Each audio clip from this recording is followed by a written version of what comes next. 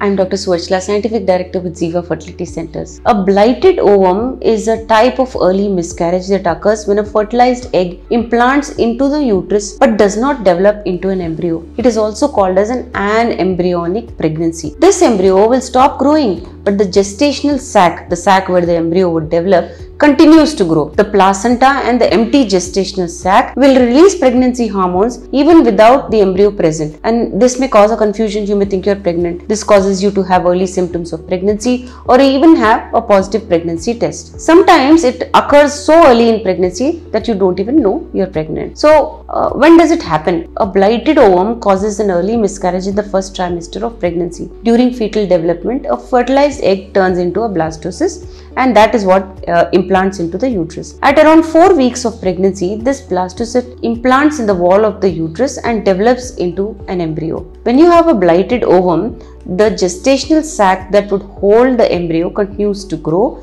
even without an embryo present. A blighted ovum happens so early in pregnancy that you never realize you're pregnant. Sometimes you have a positive pregnancy test and signs of pregnancy only to discover a blighted ovum at the first ultrasound. You have a positive pregnancy test and signs of pregnancy but then experience a miscarriage. So how is it caused? A blighted ovum is usually caused by chromosomal or genetic problems during cell division. During conception, the egg will begin to divide shortly after being fertilized by a sperm. Around 10 days later, the cells have formed an embryo.